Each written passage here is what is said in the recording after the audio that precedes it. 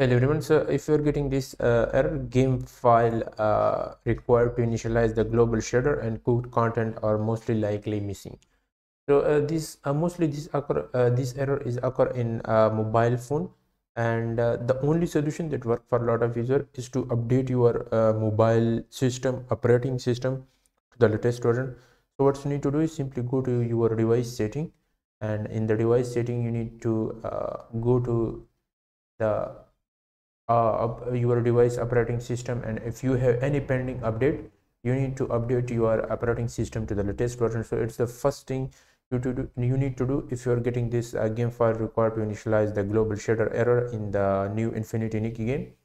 The next thing is to restart your mobile device. So if you're getting the error, restart simply your device and then try again and check it whether the issue is fixed or not.